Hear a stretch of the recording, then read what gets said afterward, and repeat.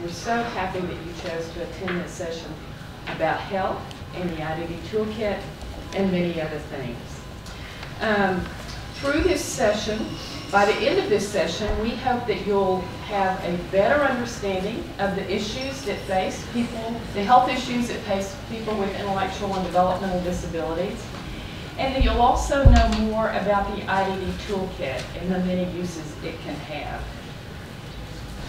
And so now I would like to turn things over to Janet Shouse, and we'll make a mic change too, and Tom Cheetham, and I think maybe if you have the handheld, we can introduce each of our self-advocates and walk through.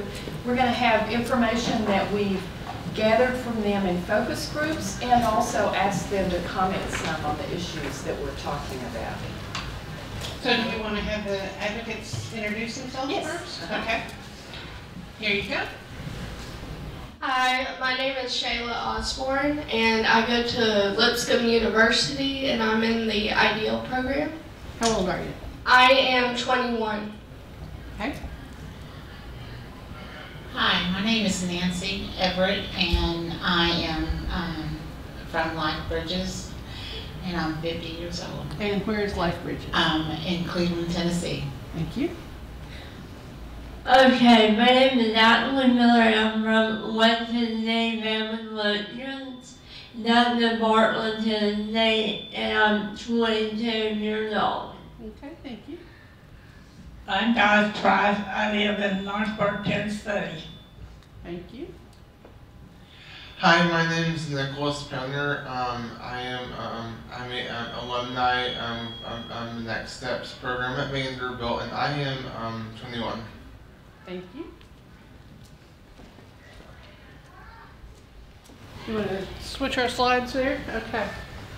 So where did we get our information? We talked to self-advocates and looked at research on health disparities for people with intellectual and developmental disabilities. We talked to a group at Next Steps at Vanderbilt and IDEAL at Lipscomb, and these folks in the middle here serve as advocates with the Department of Intellectual and Developmental Disabilities on healthcare issues and other issues as well. So we asked about interactions with healthcare providers, and then we asked what would they like doctors and nurses to know about them and about people with intellectual and developmental disabilities. And what we found were, in our focus group, all the individuals had primary care physicians, but most who were in that college age range still saw pediatricians.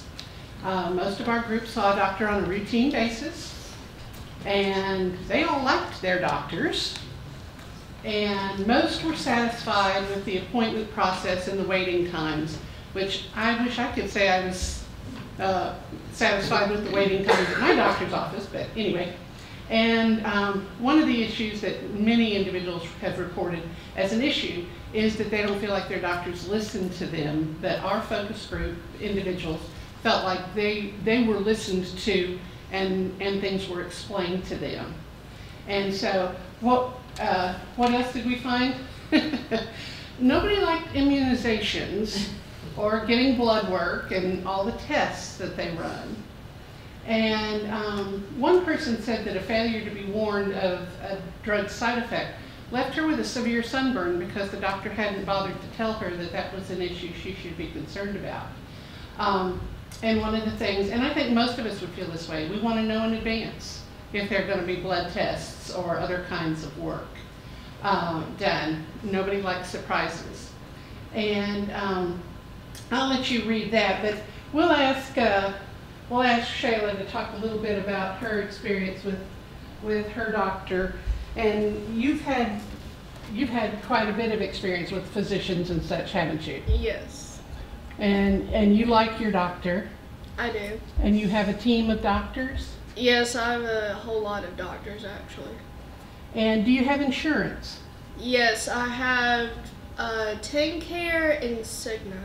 Okay. And do you have to wait long to see your doctors? It depends on what doctor I go to. Okay. And you want to pass the mic on? How about you? Do you like your doctor? Yes, I do.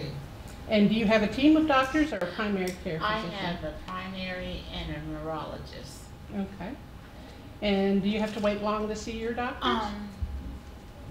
Normally I don't, but like occasionally, most of the time I make the appointments, and then there are times when my sister does, but I go most of the time to my appointments. I get dropped off at my appointments, and I go, and usually at my primary, I do have to wait, but not, if I have to be worked in, I do have to wait and that, but when I have to wait, it's about 30 to 45 minutes. And is that okay? Sometimes it is, depending on how I feel. And that. Yeah. Because I have problems with sinuses, and if I'm real sick, I'd rather be right in there. And that. Now, do you have insurance? I do have insurance. Okay. And that. And do you feel like your doctor listens to your concerns and talks to you? Yes, he does listen to me, and I am a little bit of a difficult patient because of the fact I do get on antibiotics and that, and sometimes when I'm on the antibiotics and I go back and I go back to him, it's like he's got to figure out another strength. Because being an epileptic, he's got to make sure that another antibiotic doesn't conflict with my medication. Okay. And that. So he has to make sure, and if he needs to run a blood work, then he's got to make a schedule for that. Okay. And that. And so, but most of the time I do get in there, but if there is a situation, then I do have to wait. Okay. You want to pass the mic to Ashley? Hello, once again. Do you like your doctor? I love Dr. Angela Hammond, she's my psychiatrist, and she always listened to me when I have been day, and I prepared a little bit for God to hear. Okay. My relationship with Dr. Angela Hammond is a good relationship because she talks to me and she listens to whatever I have to say and what my concerns are. Like, for instance, she explains the different non-disruptive medications and what evidently the different non-disruptive medications are and what they are for, and what are the non-effects before prescribing to me. You know what my symptoms that I have, and what mental diagnosis and the notorious mental illness known as bipolar schizophrenia, depression, ADHD, psychosis, and OCD. Those are a part of my mental illness that I was diagnosed and was born with, that I was a newborn baby, and that I have to deal with all of my life, that childhood, adolescence, and now adulthood. And that the reason that I need my psychiatrist that has to do with all my life, that childhood and adolescence, And that was all that the reason that I named my psychiatrist with Dr. Abraham, and that's why it is important that I have to take my medication so that my mental illness will not take over me, and that is why I need to keep seeing my psychiatrist every 3 months so that I can get the help that I need. Can we let Donna tell us a little bit? Do you like your doctor? Yeah, I do. Do you think he or she listens to you and Yeah. talks to you and explains things? He listens what I say, and I like Dr. Everett very much. And do you have insurance? Yeah. Okay. Nicholas? You like your doctor? Absolutely. And do you think he listens or she listens to you, he or she? Absolutely. You know, I have about I have three doctors total. I say to me they've always been true mentors to me, because it's like all of them aren't all therapists, but it's like I can talk to them about anything. And it's I get a little nerve wracking, but you know, it's actually good to have people that you can talk to about things. But it can be a challenge to talk to your own parents about. Really? Is it a challenge to talk to your parents? No. Parents are parents, so. That's okay. What can we go back to the other slide? What did our focus group want their doctors to know? That they are smart and happy, that they appreciate the services that I figure I have a loud enough voice, but maybe not always. That they appreciate the services that the physicians provide, that the individuals are very friendly, that they are a loving, caring human being. They wanted their physicians to have a nice day, if we could tell them that, and to thank them for their hard work. Good. And so what have we found through research? What we told you just now is what our focus groups and other self-advocates have talked to us about. But what do we say what did we find in the research? That people with intellectual and developmental disabilities want to be treated with respect and valued as an important part of the community. As we talked about, they want to be listened to, and they want to have choices in their care and who they see, and to be able to make decisions about their medical care, and to have services that are reliable and responsive to their needs. We also know that people with intellectual and developmental disabilities have more medical conditions than an average individual, and they may have complex conditions or multiple conditions. Many individuals, I don't think our team is here today has this difficulty, but many have trouble explaining their symptoms or telling what hurts, or if they hurt or if they're sick. And then there are difficulties in accessing health care due to attitudes of providers, and many providers don't understand the medical complexities of working with this population. And so that's one of the things that we hope to, with the IDD Toolkit, improve, is their ability to understand and recognize the medical conditions involved. Another issue, which I don't think we have on our slide, is a lack of insurance. That prevents a lot of folks from receiving care. And individuals with intellectual and developmental disabilities, as we mentioned, often have communication issues. They may communicate non-verbally or using technology, which doctors aren't necessarily familiar with. There's a tendency for diagnostic overshadowing that says, oh, you know, that's just a part of their developmental disability. He does that because he has autism, or he does that because he's got fetal alcohol syndrome.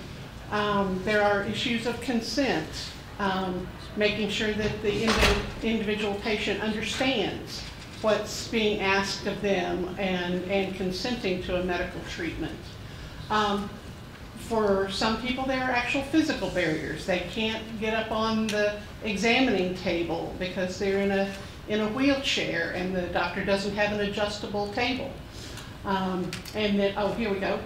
There are insurance issues, not only in terms of having insurance, but one of the big things that I'm learning is that because it often takes more time to work with an individual with an intellectual disability, they don't fit into that nice 10 to 15 minute office visit that many physicians are used to coding and billing for.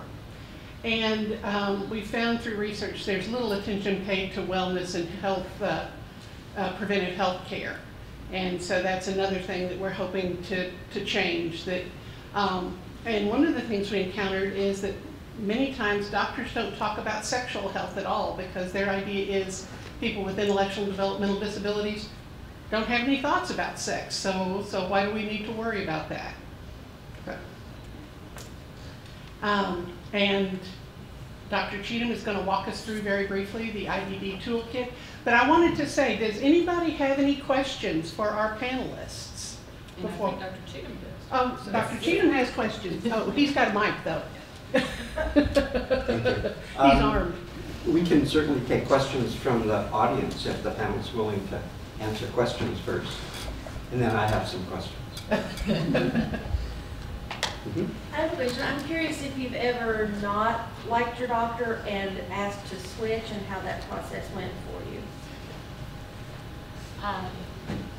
I have had to switch several times because of my family did not like my neurologist because of situations and that when my mom was here and that, and then when my sister took over, she didn't like my neurologist and that, and then she didn't like my primary at one time, and so I did have to switch.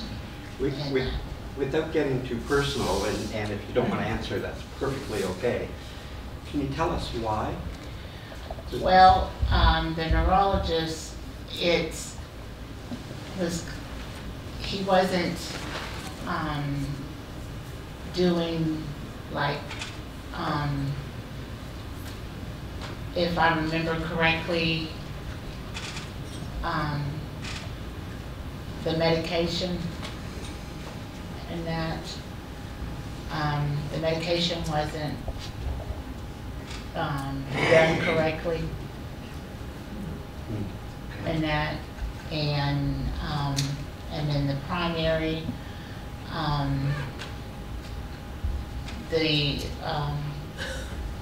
there was a time when I was in the hospital, it took a little bit longer and that to get the doctor there, and so it just Thank you. The reason I ask is you all are to be congratulated because, and it may be in your role as self-advocates that you're different from what the research tells us, because there can be, and certainly some people with disability have a lot of problems getting medical care from doctors and nurses and others. And so it's wonderful that you all are doing so well, but we're also trying to learn what would help other people. So it may be just all your experience being self-advocates that you are able to stand up and voice your opinion, and that's great. well, I want to be able to help others. Yes, I know you mentioned that before. Did anybody else have an experience where they encountered a medical provider they didn't like and had to switch or chose to switch? No? Yeah? No? Okay. Other question? I have a question. Who lives at home and who is supported by another source or even by yourself? Who lives at home with their family? I live at home with my sister and brother-in-law. Okay.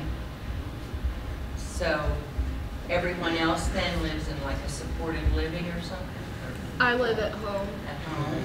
I live in the supported living. Okay. I live with my brother and sister-in-law. Okay. So 4 out of 5 live at home or with family. Other questions? I know y'all stated that you don't have to wait typically a long time to go to an appointment. But do you ever feel like you're rushed at appointments? Because we've experienced that with some of our folks, that they're rushed in and kind of rushed out. Do you ever feel like you're not getting 100% of the attention?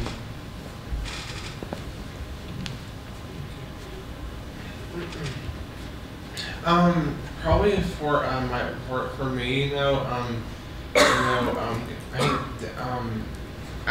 there's been time to time I've gone to an appointment and I feel a little rushed going like in the vet, but I really think, to be completely honest, I think it just depends on like what the appointment, or reason for the appointment, like going for it, because if it's like a checkup or something, that usually takes longer for most people. But if it's just like a quick thing, like getting blood drawn or something, that's a good reason. That's quicker and like something like that. But for me, sometimes it's quick, but my doctors are really smart and certified what we're doing. So yeah, I trust them. Anyone else? Did anyone else ever feel rushed? There's been a time or two that I have felt that way, but of course it depends on the appointment and the situation and that, because there's been a time or two when I've gone to my neurologist or my primary and I've been right in there and then right out, but it's been because of the situation and it could be because of blood drawn at the primary, or there hadn't been anybody in there, and that, or it could be something else. Anybody else? Let me comment. There are times that I don't feel right at all because I have a really bad anxiety problem. No, I like to go to my appointment, go in and come out. I don't like to wait for a long period of time. Okay, thank you. Thank you. You can just Other say okay. questions or comments? Okay. I have a couple of questions. If this room was full of doctors and nurse practitioners, so ignore all the people here. If it was only doctors and nurse practitioners here, what would you want to tell them that they could do better? Because, even if things are good, we all can do better at some things. So, we'll start at the end and work there. Well, again, like mentioned in the slide, I don't like surprises when it comes to getting blood work and whatnot. I don't like that because it makes me even more nervous. I guess who doesn't, but I don't know, that's just my opinion. That's the one thing that you would say you'd really like for doctors to know. Let you know ahead of time. Just tell me near the beginning. Okay. And do the rest of you want to tell me one thing that you'd want this room, if it were doctors and nurse practitioners, to know?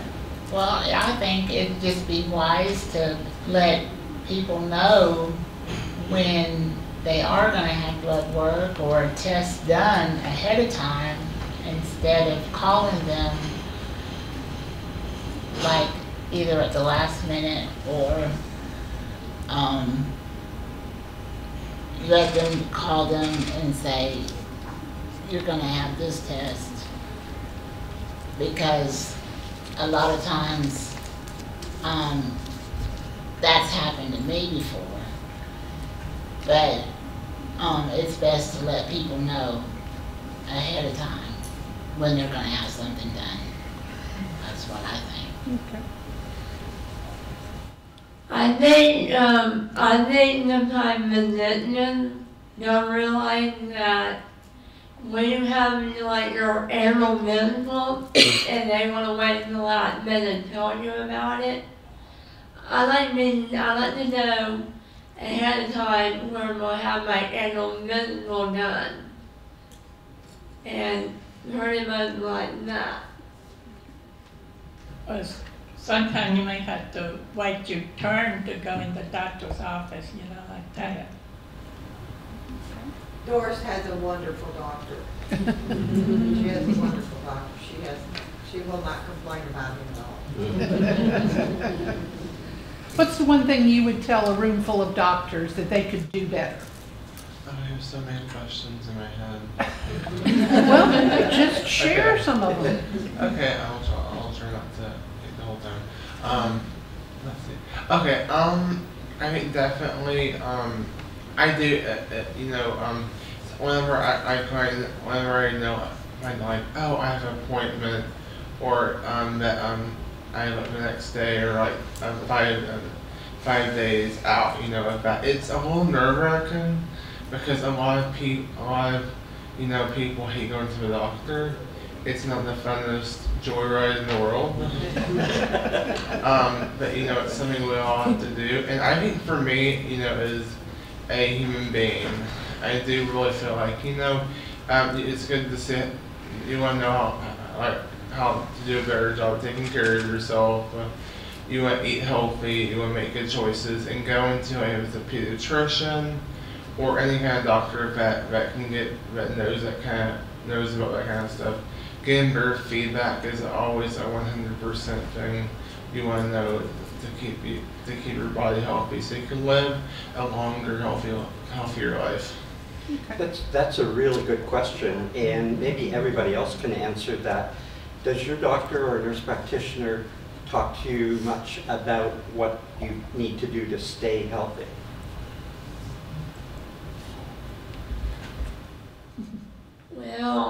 Well, you know, I have cancer in the family. No, like for instance, my mom has terminal cancer, but that doesn't mean that I haven't, because I've been tested for it so many times, and there is no problem with me, and that I always stay healthy no matter what. So your doctor's keeping a good eye on things because of what runs in the family to watch you especially for. Yeah. Anybody else? Does your doctor concentrate on things you need to do to keep yourself healthy? My mom had diabetes, and so my doctor has, at first, the doctors when I was switched, that was one reason why my sister switched my primary. That he wasn't really explaining some things. But now, the doctor that I have now, he does keep an eye on my weight and lets me know. And I do keep, I keep eating healthier and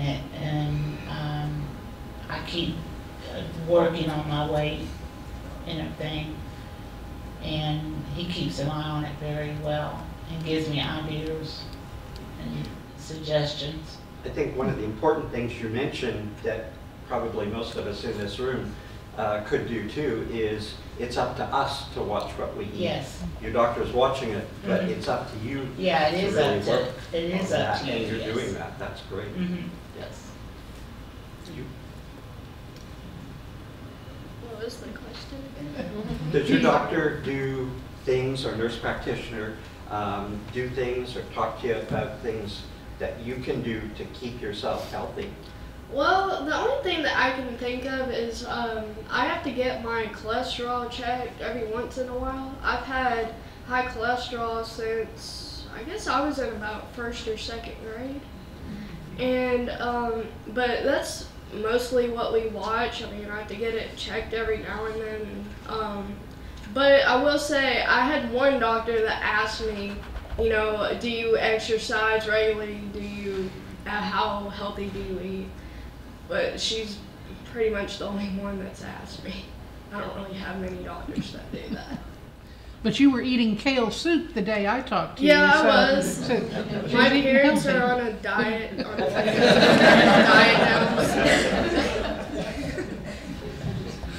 And that's something we all probably can do better at. Yeah. I have a question about consent. So who gives permission for things? Do you give your own permission, or do you have help with that from a family or someone else? Maybe everybody can answer that question. That's actually a great question. Tom asks great questions oh, like yes, that. He does. Anyway, for me, you know, I try to make, you know, as a young adult, you know, I try to make as many of my decisions as I possibly can, because I think, you know, just because you have a disability doesn't mean you can't do anything in the world. But I think pushing myself and challenging myself to know that all having been raised by two awesome math and English professor have raised me to, you know, make the world a better place, and be a good citizen and all of that. And boy, my God, like I've done a good job of that. No, I think, you know, making good choices and being independent is very important. And, you know, it's hard for some people. I think it's hard, but, you know that you have faith in yourself, and you know you can do anything you set your mind to. Is the number one, or it's one of the number one important things about being a human being. And that was a really great answer to the question. I think other. What was the question again? When somebody has to give permission or consent for something like a test or something, who does that? Do you do that, or do you have help from someone? Most of the time I have help, because if I have it my way, I would gain my own consent, but no, I have people that already do that for me, because sometimes I'm not able to make the right choice or decision when it comes to certain tests, because when they tell me that I haven't get my animal, you know, a woman name, I tend to break out. No, that's the reason why sometimes I get my own decision, but then again, I have people that already more me. Donna? And you're not alone. I'm a family doctor, and I don't think any woman ever wanted to come in for that examination. I make my own decision, you know, what to eat and what to wear, you know, like that. And when the doctor talks about doing tests or something, you tell him what you want to do? Yeah. Okay. Anybody else want to? I make my own decisions, but there are times when I have my own sister to help me with. When I need help, I ask her, and that. But I do. I pick out my own clothes and stuff like that, make my lunches and stuff like that. But I do have my sister and family to help if I need them, I go to them. Okay. For me, it's kind of a combination of both. I mean, most things I make my own decisions, but if it's like financial or anything like that, usually I go to my mom or my dad. But most of the time, I make my own decisions. And I think when there are hard, really difficult decisions to be made, it's helpful to have somebody to talk to and just get that other. And I think most of us do that. And I was just going to say that that's not any different from anybody. All right. Well, this has been great, and folks are in wonderful shape. I think what we need to do is take all your doctors and clone them, because we know from research that not all doctors and nurse practitioners are as good as what you've told us this morning.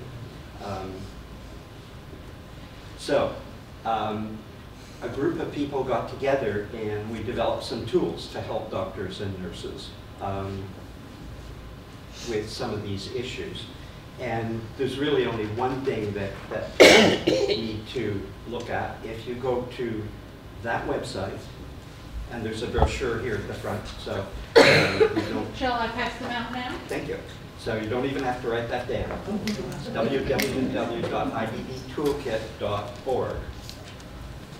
And what we've done there is take some tools. Absolutely, take as many as you I'll want. talk about them very briefly. That can do two things. They were designed to help mainly primary care, and you all have talked about primary care this morning, for those who feel like they don't know enough about looking after people with disabilities, and to address some of the things that we've learned from the literature, from the research, are problems. But the other really cool part of that is it lets people with disabilities look at what kind of prevention things and so on they should have. So it empowers people. It empowers family members and paid staff in terms of their health care. So it kind of comes at good health care from two directions. So just the basic structure of this, there are generally, so if you've got the website, you can go on and look at all of that. And we'd love for you to go on and look and browse around. And a lot of people have, and I'll show you that in a moment. So there are like 4 components, 4 sections. One is general issues, and that's things like communicating effectively, because doctors and nurses don't always communicate well.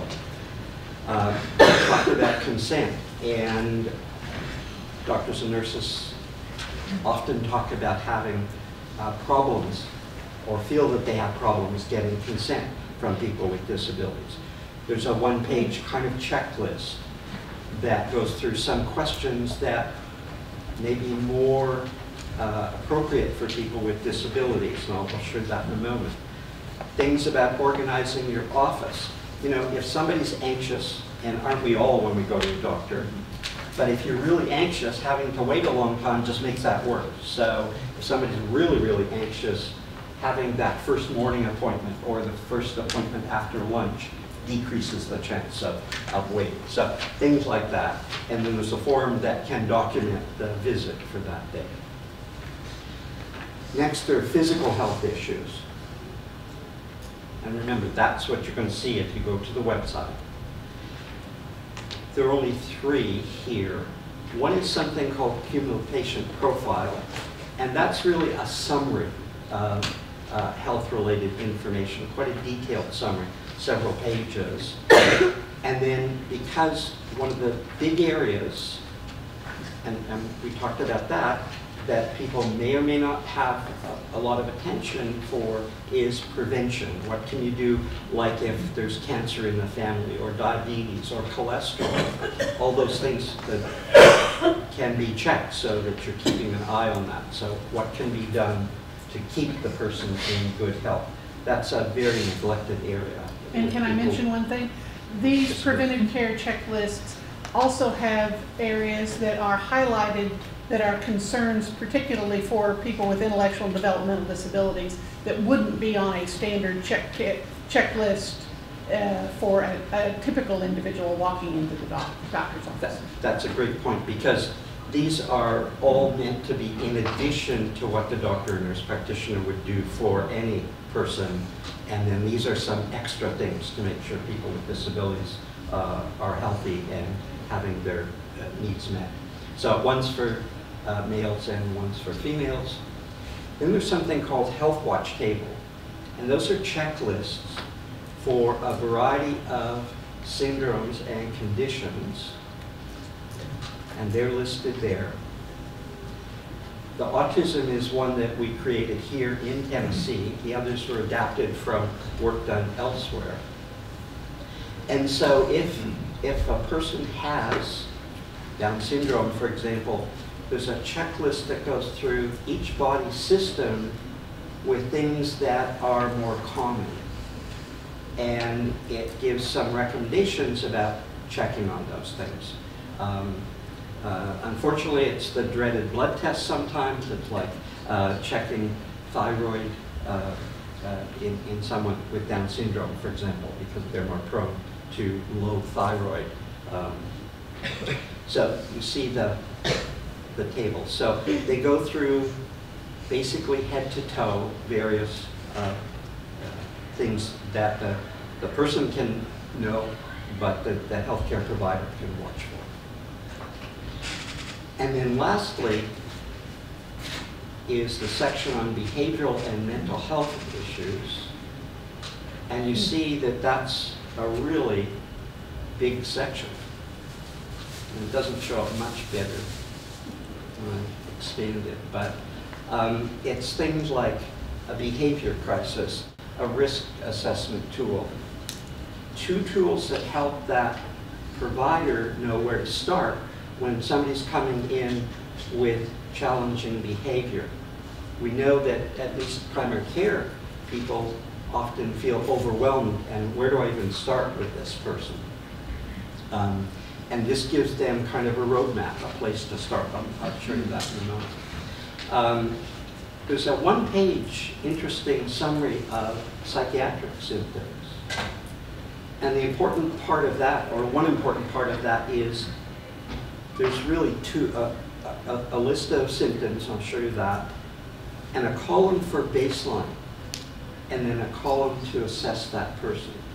The real problem is if I don't know as a family doctor what this person is normally like, I may have a very wrong view, and so I'm comparing to what I think they're like instead of knowing what they're like when they're okay. So now I can judge when something's changed. And some tools to talk about medications, because we know that people receive a lot of medications. As I said, that's not a whole lot more readable. And I don't expect you to kind of know all of this. I want to just give you a sense of what you're going to see, what it's going to look like, and encourage you to go on the website and walk around with that. So, and talking about not seeing, so this is the 1 page on informed consent. But let me just read the 6 questions. And it's really designed not to force people to make choices if there's not a good choice. So at the bottom, the decision is the person capable, not capable, or unsure? Because sometimes you just don't know. So don't force me to pick yes they are or no they aren't. I don't know, which means I need more information perhaps. So does the person understand that we're offering something for a health problem? And all of these are yes, no, don't know. Some examples there. Does the person know the nature of what's being offered, the treatment or the investigation, the test? What are the other choices? Because maybe that's not the only thing you could do for that. So what choices do you have? You need to know that before you can decide if that's what you want or not. What about what's going to happen if you say, I don't want this? You know, I don't want this examination. a person needs to explain what that might mean. And then, are we sure that the person is not being coerced in any way in their decision making? And does the person have any condition, like a mental health condition, that might affect their ability to give consent? One common example is epilepsy. And I think we know epilepsy is more common in people with disabilities. And the thing is, that is an example of how, if I have epilepsy, my ability to give consent could be different from one part of the day to the next. If I had seizures that nobody saw last night, I'm going to be more groggy this morning than I will be this afternoon. So I might not be capable of giving consent this morning, but by this afternoon, when I'm feeling better, I might be. So we sometimes forget, we think consent is some sort of fixed ability, and it's not. It fluctuates all the time. This just gives you kind of an example. This is the Health Watch table on Fragile X. And so it starts with head, eyes, ears, nose, and throat. They're mainly designed for adults, but there's some information on children as well. But they're really, these are adult tools for adults with disabilities. And so it goes through some of those things. Next is dental, then heart. So for, okay. So it's something called mitral valve prolapse, which can give strange pains and may require treatment or not.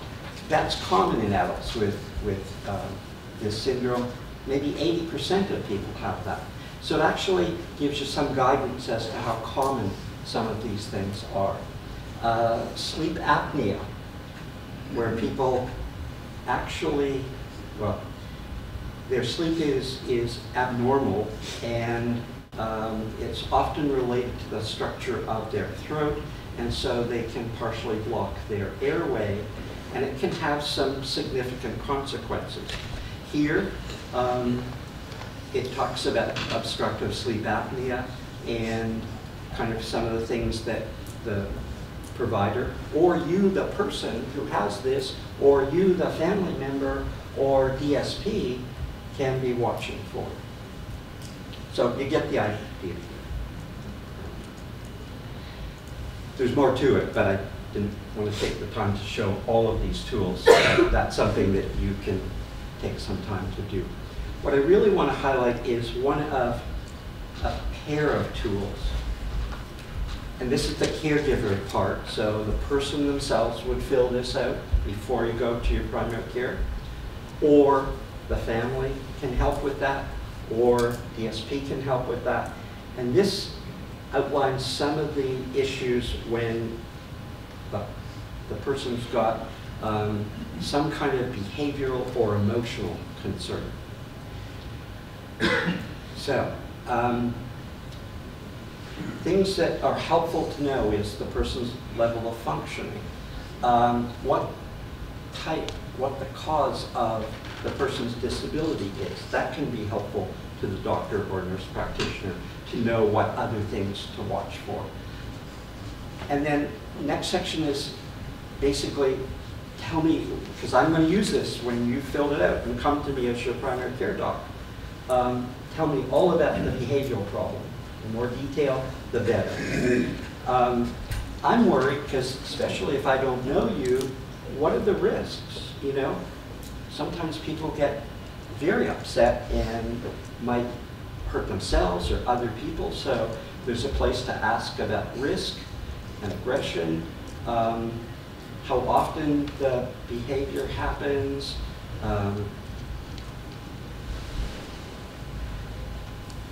Then, have there been any changes in a variety of things that might help me think about what could be going on? Things like a person's mood, or their bowels, or their appetite. So a kind of checklist of health-related things that could be helpful to me.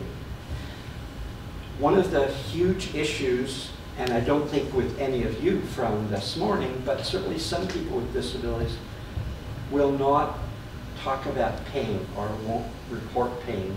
And sadly, some people with disabilities won't show pain the way many of us do. And tragically, that gets misinterpreted as the person doesn't feel pain and therefore it's not treated. That's absolutely wrong, period. It's wrong. People may show pain differently, but if we don't teach doctors and nurse practitioners and others that that might happen, they misinterpret that absence of typical pain behavior. So one of the questions deals with, could there be something that's causing the person pain? Environmental change, you know, have there been changes in the family or with somebody you live with? What about supports? Vision and hearing, like with all of us, can be very gradual in their onset when there's a problem, and it can get really bad before we recognize that. And if now I don't use language, I may not be able to tell anybody that I've got a problem. That, of course, I'm upset because I can't hear what you're telling me, or I can't see what you're asking me to do. So it goes through these kinds of things in a fairly thorough way. What about other emotional causes for my behavior that's changed? And then no form ever has enough room to write everything down, so there's space for the caregiver or the person to include other things. So it includes common things that occur with people with disabilities and is a summary that then you can come into the primary care with. There's another tool that's kind of identical, but as you might imagine, the medical part is much longer because that's my job after all, so I've got this long checklist of things.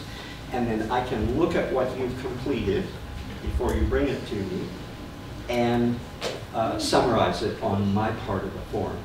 And that leads me to a whole comprehensive plan as to what we should do. I mentioned the one tool, and I think this encourages us that these are, some people find these useful. So this is the one pager that I mentioned that has psychiatric symptoms, and they're listed here. And there's a column for the baseline because you've got to know what was this person like before. What were they like when they were at their best? That's your baseline. And if something's changed and you're filling this out, and for it to be helpful is what's new, and then a place for comments. The reason we think that this is at least useful is our website that I gave you that's been operational since January of last year, and this isn't even updated, so it's probably more. This single tool has been downloaded 80,000 times from 110 countries. And the tools that have been downloaded the most are the behavioral tools. So I think that's where the challenge is, trying to help people with disabilities who are experiencing behavior issues to try to work through in a systematic way to figure out what's going on and then how best to support that person. And there's Janet's phone number and email address, and mine, and the department. But there's Janet's.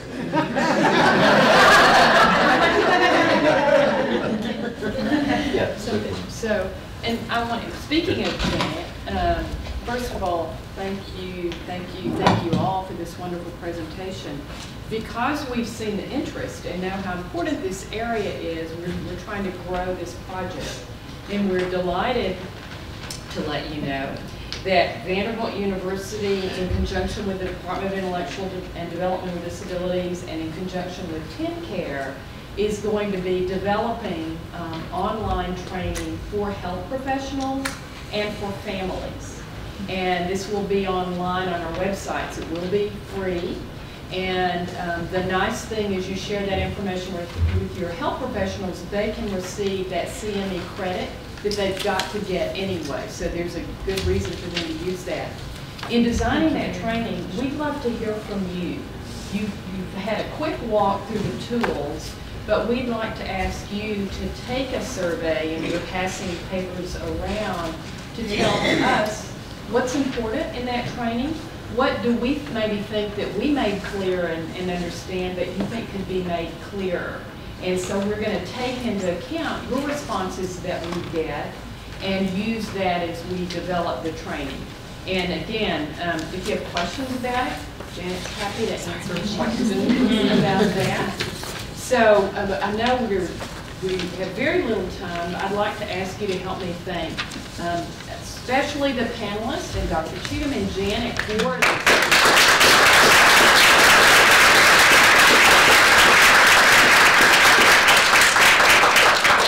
especially the panelists being so open and sharing about your health experiences. And I think one of you said, I want to help other people. Yeah. And that's really evident in the way you share. I have a question. As a provider agency, the biggest trouble that we have with supporting our ladies and gentlemen are the individuals that aren't able to communicate with the doctors. The biggest area we're struggling with is a lot of those ladies and gentlemen that can't talk with the doctors and tell them exactly what they're feeling also don't have conservators.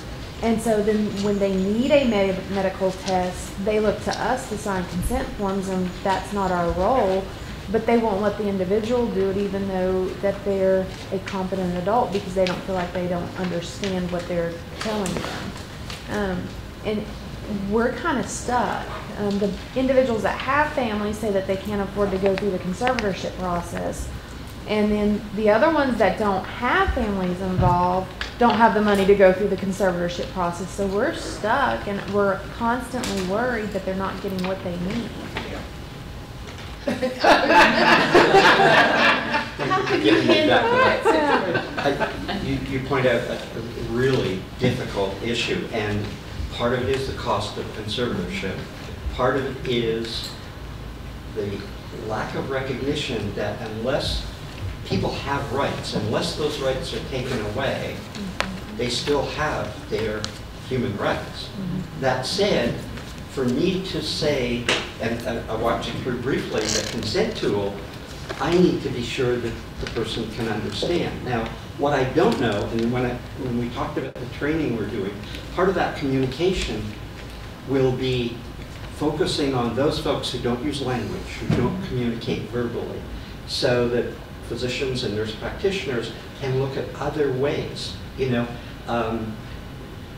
the sort of thing like a visual schedule, like easy read information. So we need to teach people, providers, how to get consent and be satisfied that they've got a legal consent in someone who can't use words to answer. Not an easy process, but it's something that's critical. And of course, the other thing that I know happens, and it's not legal, is people look to you, and often the frontline staff, who has no legal standing to give consent at all. It's a very difficult situation. We're aware of it, and the fix won't be quick, but it's certainly something we're working on. Okay. And we're happy, and I know, I think we're out of time. We've gotten a nod. We're happy if you'll give us your contact information to brainstorm between this project and then some other projects with the Arc of Tennessee on conservatorship. We're happy to brainstorm some more like that. Thank you very much. Again, thanks to the self-advocates, yes. And thank you all for attending.